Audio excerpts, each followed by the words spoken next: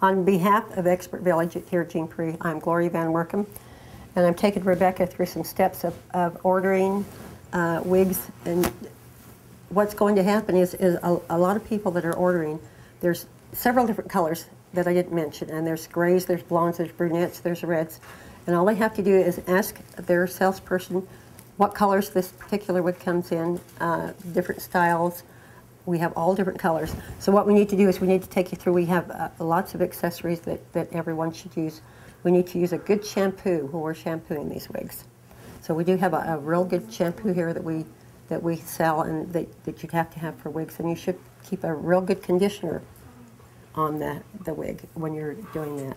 So there's several different accessories that you need for a wig. You need a good brush, you need a comb, a good shampoo, a good conditioner, and sometimes you need a styrofoam head to keep it on at night. Sometimes the styrofoam head keeps the shape. So you may want to purchase a styrofoam head, and we do have, and several people have a lot of little collapsible traveling heads that you can take with you on trips. So if you're going on a trip, you could just take the collapsible head with you. Or you could just take your styrofoam and use that. But that does really help.